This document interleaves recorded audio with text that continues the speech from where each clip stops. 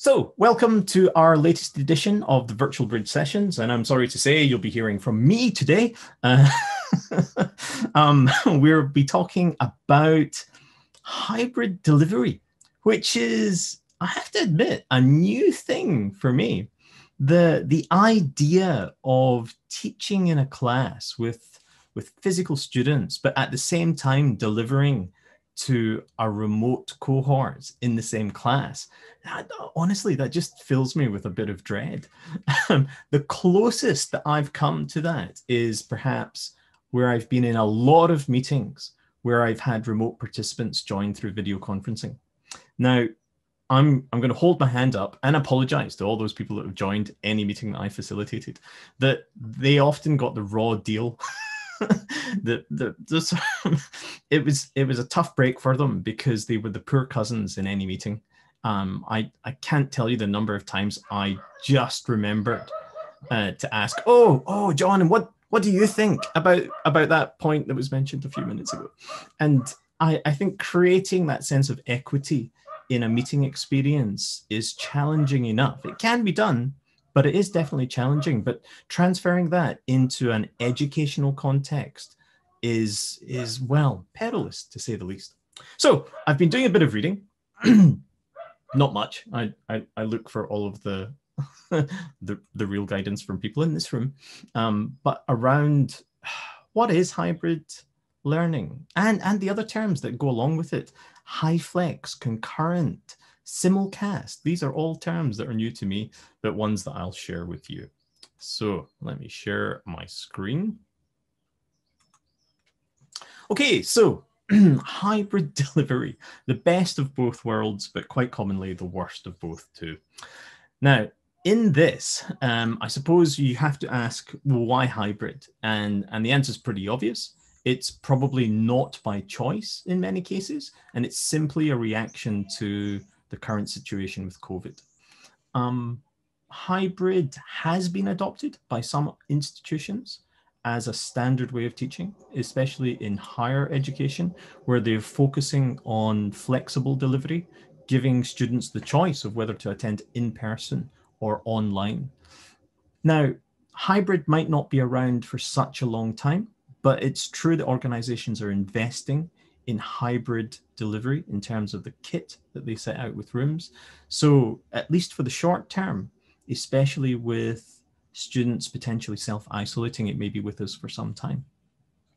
When you're looking at hybrid, you have to make some kind of assumptions to start out with. And I'm not sure that all of these hold true necessarily. So the assumptions that I'm making here, and generally in the literature, is that the people who are coming into your class remotely, you can see them, they're visible. And in an ideal sense, they're also visible to the students who are in the classroom, because you have to create that sense that everyone's in it together, and you lose enough social capital by people not being present. Now, as well as being visible, you also assume that they're able to interact in some way. They're not trapped in a lecture room at some other place and just watching on screen with no ability to communicate or chat. So there is the ability to participate with the lecturer and potentially with the other students in the class. And obviously, it would be nice to think that the assumption is there will be digital devices in the classroom itself. And this is by no means guaranteed, but in order to facilitate collaboration and interaction, you kind of need the people who are coming in remotely. Obviously, they're on their laptops or mobile devices, but the people in the classroom as well also to have access to some kind of device that allows them to interact across the board. So what are the key messages that come out when you're designing for hybrid delivery? I think probably for almost everyone that I'd read, they said a key aspect of it, which is very similar to remote teaching, is consistency. Consistency in the approach of how you deliver these lessons. It's hard enough with people using kit to access, with a new medium, with the fact that your class is already split.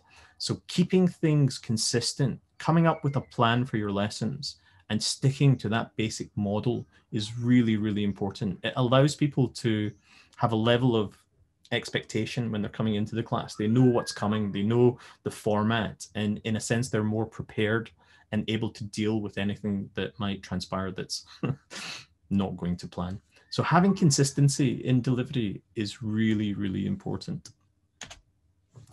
If, depending on your lesson, that you can't create the same kind of lesson plan for every time that you teach, I think it's important to try and aim for some level of consistency, and at a minimum, perhaps, is at the beginning and at the end of a lesson. So one of the things that people wrote about was the idea that the remote students often felt disconnected with the whole process. They didn't feel part of it. And to limit that, a lot of teachers and lecturers said that when people join a class for the first time in the morning, not the first time, every time they come to class, it's good to set a precedent where you connect with every individual in the room. Like, just call them out by name. Hey, Jason, how are you doing? Are you having a good day? Walter, how are you? Even that simple social chat, making people feel present, is really, really important in creating that connection. And even if that takes 5 minutes to go around the room, it's time well spent. Now, you can also do the kind of regular startup tasks. Maybe you want to review the content in the previous lesson. Maybe you want to run through a quick quiz. A lot of literature says that quizzing, if you're using kind of those interactive polling tools or online quiz formats, are a good way just to start things off. Everyone's involved. It's an equitable experience, and it's a good way of just triggering, obviously, some of the work that had come before. One other key aspect is to set out the plan for your lesson. Now, if you can't have a consistent lesson every time, at least tell people at the beginning of the class, this is what we're going to do. Now, you'll be doing that anyway, but to make it very visible to the remote and the face-to-face students, put up a plan and say, this is what we're going to cover today. Although it might seem slightly counterintuitive and maybe obvious for some, just seeing it up on the screen and knowing what's coming is just, it puts people in a much safer frame of mind. They know what's going on. They're not going to get any surprises. And at the end, just close in the same way, just review how it's gone. It's good to check in with your students and just say, how did things go with you? Pick out individuals and just say, I wouldn't necessarily labor the fact. I wouldn't ask people, what did you learn? What do you want to ask questions about? What did you feel could have gone better? It doesn't have to be a whole thing, but at least check in to see how people are feeling. It's not good to underestimate how much mindfulness or mental health is important at this point, and distance can also exacerbate those feelings. So taking that into account is important. So introduce consistency. Okay, so Vanderbilt University had come out with a series of discussions around how do you design for that hybrid environment, what works and what doesn't. Now, in that sense, they picked out a few elements.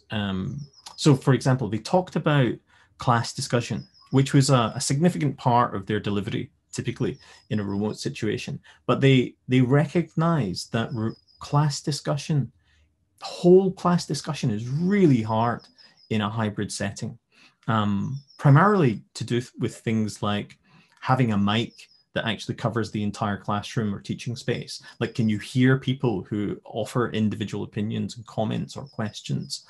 The practicalities of it means that it's perhaps something that you shouldn't rely on, and ideally you should move towards smaller groups and other techniques such as the use of back channels. So a back channel is basically a communication method by which everyone can participate and talk while the teacher's talking. I don't know why that would bug me. It's just my need for attention, I suspect. But creating a back channel, so that could be through any chat system that your VLE or your organization hosts, or a separate channel if you want to set something up independently. But something that allows everyone in the class and remotely to chat with each other, to hold discussions, to ask questions. That back channel becomes, it glues the class together.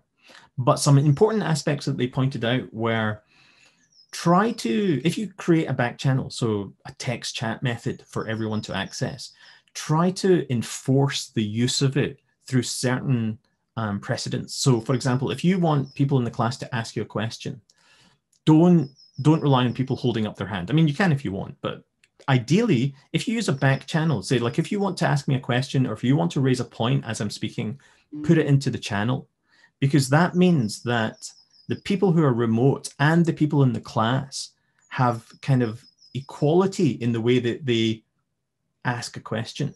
Otherwise, it's the person in the class who holds up their hand or catches the attention of the lecturer is going to have an advantage over the remote sort of class attendance. So in some ways, if you can create that as the primary form of contact in certain contexts, it just makes for a more equitable experience.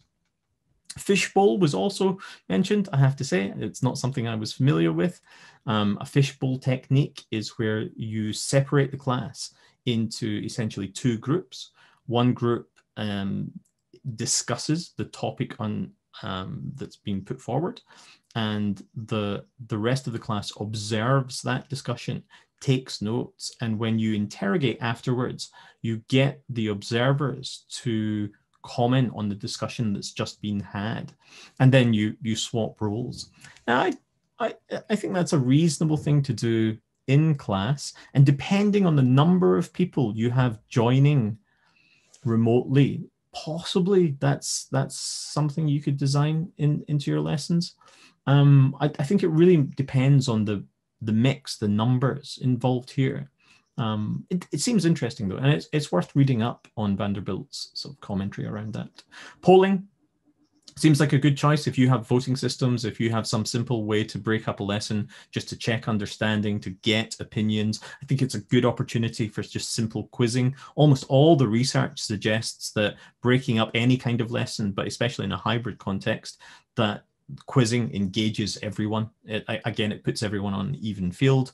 It's just a good way to stimulate, understand that everyone's following what you're saying, get everyone involved. So polling reasonably frequently in a 1-hour class, you might have 3 episodes. That's a good rule of thumb, including formative assessment. Polling seems like a good idea. Hybrid pair work is another suggested approach, and this is whereby if you want to ensure that someone remotely really is connecting, pair them up with somebody in the class who has a device and make sure that they're able to chat with each other, communicate, even when you're setting up breakout rooms, as long as someone remotely feels that they're connected with people within the class, it adds to the experience.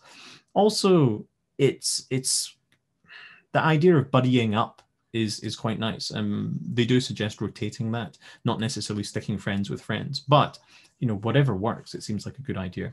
Of course, flipped lessons seem to be a useful approach. So creating some kind of asynchronous plan into your delivery, allowing people to access the content before they come in for the kind of live session with you, so that they're all prepared. They've all seen the material. I say all prepared. I realize that getting people to actually do the stuff before they come to class is a bit of a pipe dream. In most cases, it takes a lot of time unless you start out with a flipped approach with your lessons from day one and continue it forward. I guarantee it will be a struggle. I learned that through bitter experience. The last one is, I've included it because Vanderbilt talks about it, but I'm not wholly convinced. Flip-flop, which just sounds like an excellent beach experience. But flip-flop is this idea of creating stations. This is very common in kind of primary settings. Use stations of work, and you split the class into smaller groups and get them to go through different stations of work. Now, flip-flop specifically talks about basically an online activity and an offline activity. So you get a group to do an offline tasks. So this is work independently or as a group through some set of activities that you've set up, whatever that be. It's go watch a video, go read this piece of text, come up with ideas around this thought. And then there's an online aspect where you're interacting with a smaller group to talk them through or work them through some kind of problem, or see the results of some problem that they've attempted. And this is to increase the amount of time that you have speaking with individuals or smaller groups, which is clearly an issue with this kind of hybrid delivery. Anyway, it's worth a read. I would give it a go. There's a guy called Larry Ferlazzo. See, I've never had to say his name out loud. I've just read it and looked, that was a really cool name. But until now, I haven't had to ever pronounce it. Clearly, I should practice these things. Now, Larry's like a really interesting guy. He writes on his own blog, and he posts on various kind of American sites. And he did this thing for Ed Week recently, where it was like a 7. I think he started out as a 2-part post on hybrid learning, but it became a 7-part post. It's kind of like when I start talking for 10 minutes and end up talking for an hour. And he drew in all these people and asked them, well, how did you experience hybrid learning, and what sort of stood out for you as good things? So a lot of the points that we mentioned previously were covered, but some of the key things that stood out in that, and it's worth looking through his posts, is have a backup plan. This just seems sensible. Make sure that your remote students are coming in. Some of them might lose connection. Some of them might, drop out for whatever reason. So as long as all the content in the class is made available online too, so they can access it either afterwards, and it's the same for people who miss things. I mean, it's pretty much common sense, but creating sort of the same content so it's accessible even if people drop out, so that they don't miss out entirely, which just seems like good advice in general. Build in these offline activities within the lesson. So this is like talking about the flip-flop thing, but also setting time within a lesson to create asynchronous tasks, like split up, stop for 20 minutes and get them to go away and do something, write up something, read something, research something, watch something, whatever, and use that time to check in with your remote students, because your remote students are not getting the best part of this deal. So it's good to try and find the time within the lesson just to check in, to make sure, how are you doing? Are you following along? Are you struggling with anything? And just creating your lesson plan so that it allows you the time to check in with people is a good idea. Keeping the plan simple is important. There's a fair cognitive overload when the fact that you have to deal with the medium that you're connecting with.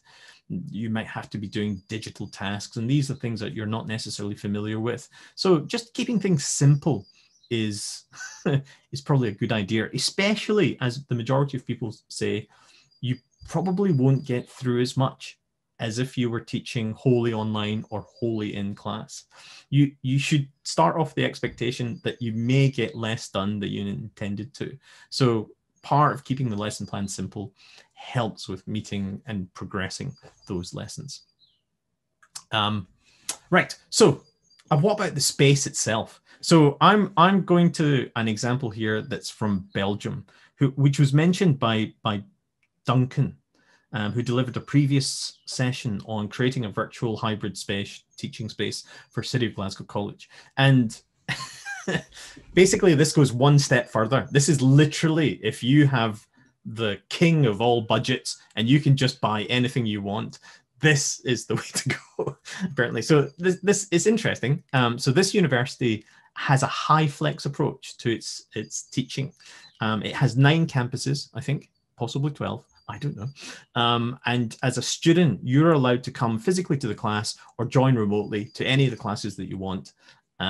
It's entirely flexible. So this hybrid flexible delivery notion, it's really interesting, but they set up and designed a room to make this the optimal experience for all involved. So one of the key things that Duncan mentioned in his previous session is having monitors placed in such a way that you can see the students in the classroom as if you were just talking to a normal class. And so in this case, you can see there's a bank of monitors at the back here, which basically shows you all of the students. In fact, there's another picture they have here, which this shows a full class.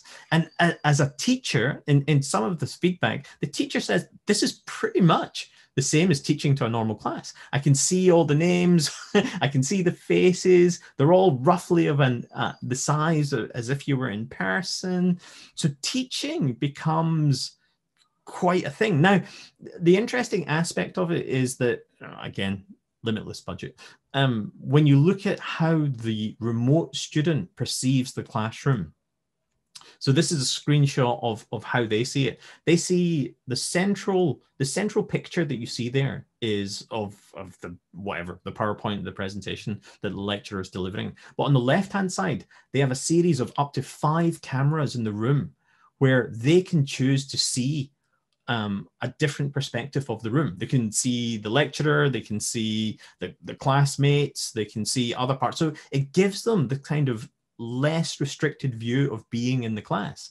And they said that this is a really important part of feeling as if you're engaged with the lesson, that as if you're almost there. Obviously, you see the other remote students in the bottom there. And on the right-hand side, they have this chat area, this idea of a back channel where people can communicate. Again, you know, if you had an infinite budget, I'd love to teach in that space. That looks awesome to me. Oh, but you know, such are the things that dreams are made of.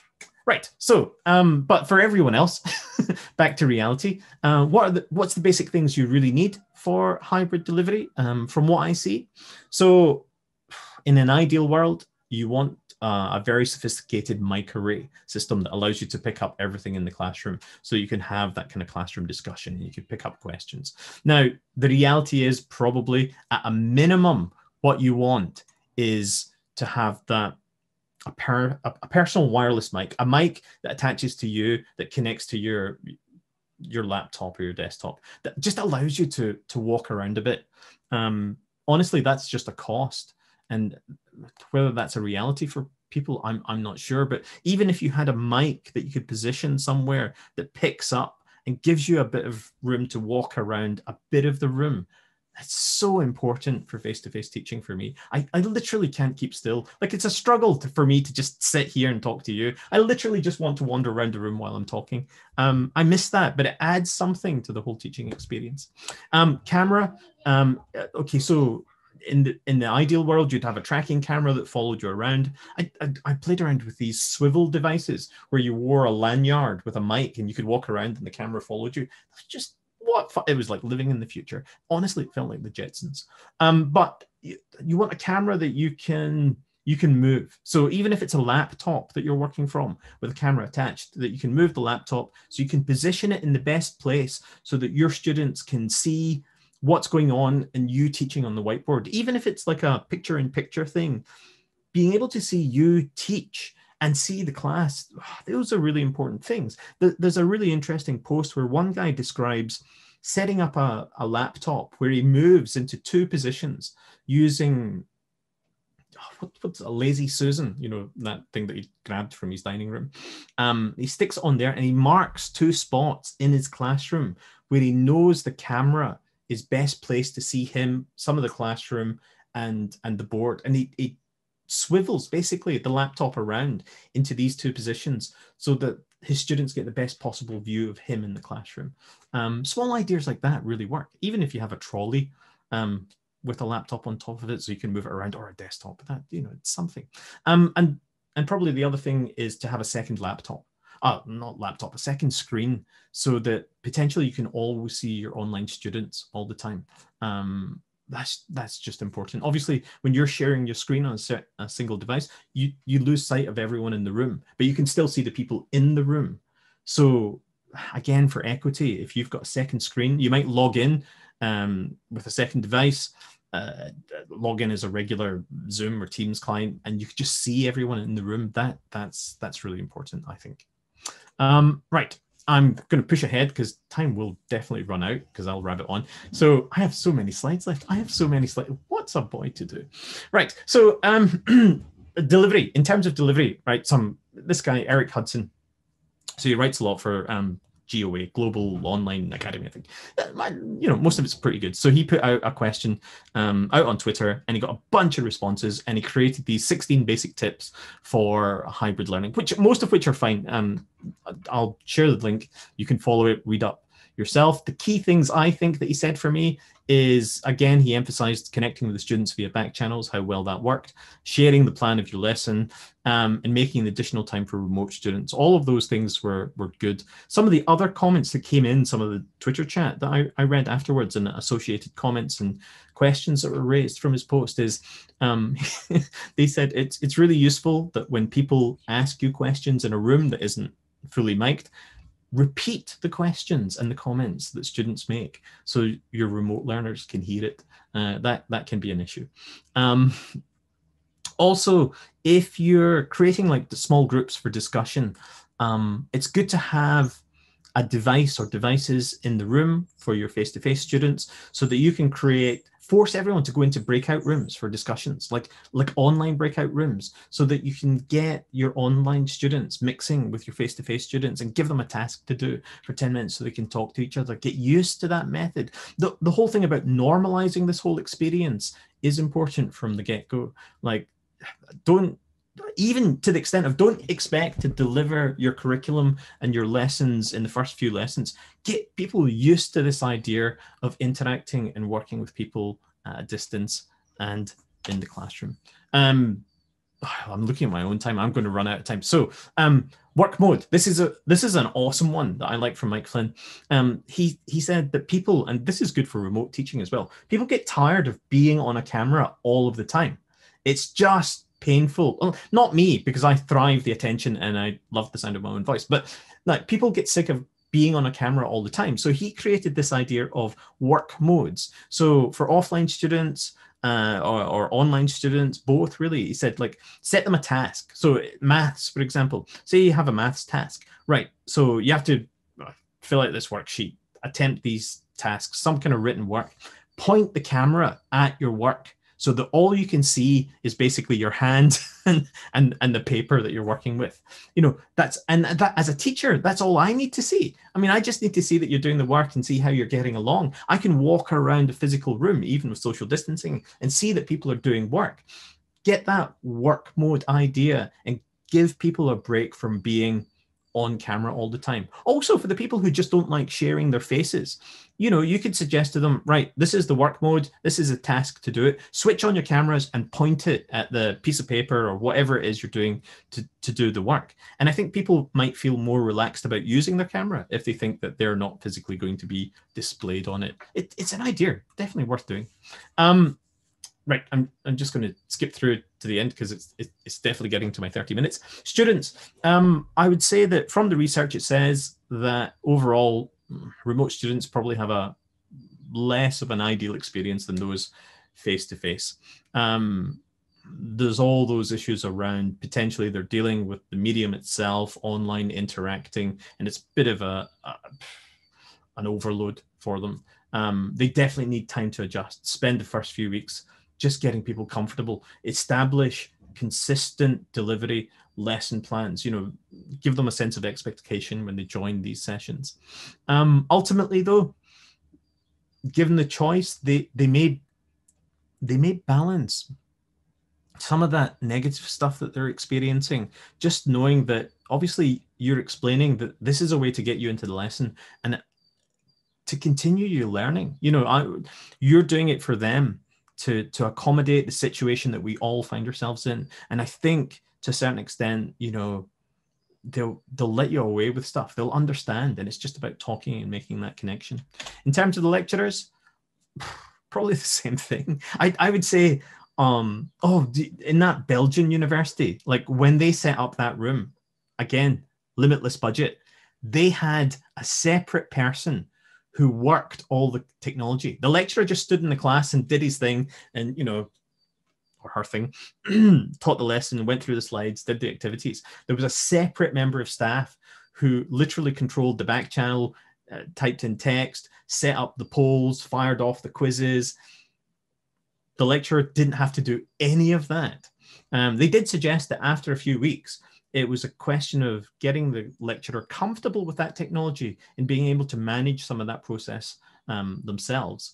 And frequently they did take over and become independent, but it took time. So I wouldn't, I imagine hybrid teaching. No, I'd like to give it a go, to be honest. but I could see it being challenging. So it definitely, all of the literature says it involves more time.